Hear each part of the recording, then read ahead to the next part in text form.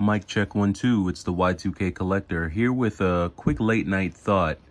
We're in the middle of this major thunderstorm, so it's a little hard to sleep. And I'm in my game room, or it's a combination of a game room and creative room. But anyway, I'm in here sorting through some of my DS games, and I was thinking about just the hobby of game collecting, right? And what it all entails. Obviously, you know, we buy games to play them, you know, check them out, you know, enjoy the experience of the game, whatever the game may have to offer, regardless of the system, the console, the genre. And I think that, you know, when we start thinking about the hobby of video games, what does it all entail? Is it only playing video games? Is it the thrill of getting that game that you want? Is it the thrill of, you know, sharing the experience with a friend? Being able to let one of your friends borrow the game? I think there's so much that goes into this hobby, and it's just, I think the thing that I love about it is that there's so many ways that you can enjoy it. There's so many enjoyable things about it, that I just try not to think about it in a one-dimensional way. I've had fun buying games. I've had fun playing games. I've had fun selling games. You know, I've had fun sharing games. I've had fun talking about games. That's a big part of the reason why I started the channel. And, you know, I'm just the type of person that I'm going to enjoy the hobby in every way available to me. Some people, all they want to do is play the games. Some people are resellers. All they want to do is buy the games and resell them. Maybe they don't spend too much time playing them. Maybe some people only play games just so they can talk about them. But regardless of what you do, as long as you're getting enjoyment and fulfillment out of the hobby, then that's really all that matters. I think everything else is noise, and I think you should enjoy the hobby for what it means to you. Now, I was watching the news early this morning and also this afternoon, and it was kind of funny because, you know, just in the regular 6 o'clock news, they're talking about Nintendo and the Switch, and they're talking about how Nintendo is starting to feel pressure, I guess, sales pressure, to release a new system because the momentum of the Switch has began to slow down. And I think I mentioned this the other day. I think in one of my last videos, I mentioned, you know, now might not be the best time to buy Nintendo Switch games because the prices are going down.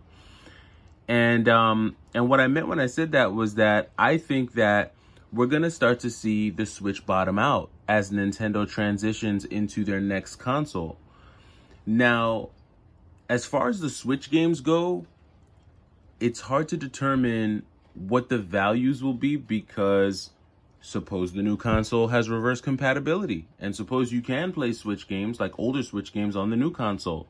It's very likely that Nintendo would do something like that, considering how many Switch games there are. Now, what that would mean for like the Switch hardware, I mean, I don't know. It'd probably render this useless. I mean, if the new console can play Switch games, so who knows if they'll do that and just kind of like, you know, eliminate the need for these altogether. But I think it's a very, very interesting time in gaming, because what new experience can Nintendo offer, right, that some of the newer consoles can't offer? The one thing that I'd like to say that I hope we see is I hope, and I think Nintendo is capable of this, because I feel like in some ways they're the pioneers of like interactive gaming. I feel like they lead the way in interactive gaming. Like, yes, I know there's the Quest, and I know there's the Oculus, and you know, there's virtual reality with like the PlayStation and stuff like that. But I think Nintendo historically has done interactive gaming the best. And so what I'm hoping that we'll see in the new console is something far more interactive. Maybe something, maybe goggles, maybe glasses, maybe something that we put on our, you know, over our eyes, maybe a helmet that we put on that fully immerses us into the games that we're playing. Maybe, maybe Nintendo will come out with some new gloves, and maybe the gloves will be able to provide you with more of an interactive feeling with the virtual reality. Maybe it'll come with virtual reality gloves and virtual reality boots and a helmet that'll allow you to really get in the game. Now, while that all sounds wildly expensive, I think it's something that Nintendo could pull off. Would it be a very expensive system? Maybe, but if they could scale the technology and get it, down to where, the average consumer can afford it, I think that would be something that would be worth buying. That's just me.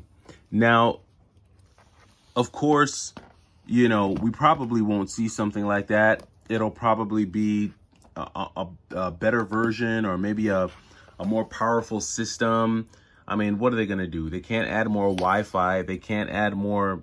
They just can't add any more trinkety features. The new system would have to have some real cool features. And I feel like for Nintendo, really the next thing is VR. They really got to dive, I think, deep into that virtual reality space with the new console to really kind of spark something new and give gamers a new experience. I really love what the Switch has done. It's the next best-selling console after the DS. And I didn't even realize that the DS was Nintendo's best-selling console, but yeah, it is Nintendo's best-selling console, and the Switch is right behind it. And so whatever Nintendo has in store to replace, what's going to be an iconic console, like, say what you want, 20 years from now, when people think back to the pandemic and what they were doing and the games they were playing, a lot of people are going to think about the Nintendo Switch. And behind the Switch, a lot of people are going to think about all of the retro games that they turn back to. Their Sega Genesis games, their Super Nintendo games, all of that stuff. GameCube. If you grew up with a GameCube or N64, how many people ran and grabbed an N64 during the pandemic, right? Or a Super Nintendo. And I think like 20 years from now, a whole lot of the nostalgia, just because people were locked up for pretty much 2 years, unable to go where they wanted to. And a lot of that generation was playing the Switch. And I think for that reason, when that nostalgia boomerang comes back around 15, 18 years from now, I think that's where we'll really start to see the Nintendo Switch shine and a lot of the nostalgia for the console. But as for now, looking into the closer future or the nearer future, I'm just really, really interested to see what Nintendo does with the next console. And regardless of what they do, I mean, hopefully it's something that the public can enjoy. We all get a lot of enjoyment from games, like I said. And regardless of how you enjoy this space, like I said, if you get enjoyment of going out and hunting for games, going to conventions and meeting people, playing games, sharing games, talking about games, whatever it is for you, just enjoy it, man, because it's games at the end of the day, and it's really not that serious. Hopefully the hobby is you're getting out of the hobby what you want from it. And those are just some late night thoughts from me here randomly. Again, I am the Y2K collector. Hopefully you're staying dry. Take it easy.